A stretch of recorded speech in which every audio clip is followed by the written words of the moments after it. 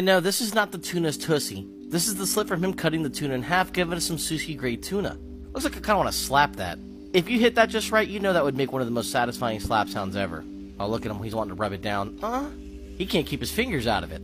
Still, we'll just never get over the fact of how much one of these fish are worth. The fact that one tuna can be worth 50 grand plus is crazy to me. Like, if you happen to come across 4 of these bad boys, they're worth more than a fucking house. They're worth more than a supercar. You're almost better off finding 4 of these tuna than a chunk of gold. The problem is you'd have to know exactly what to do with it even if you did find them. You've only got a short time to cut it up, fillet it, package it, and get it on ice and do everything properly before it goes bad.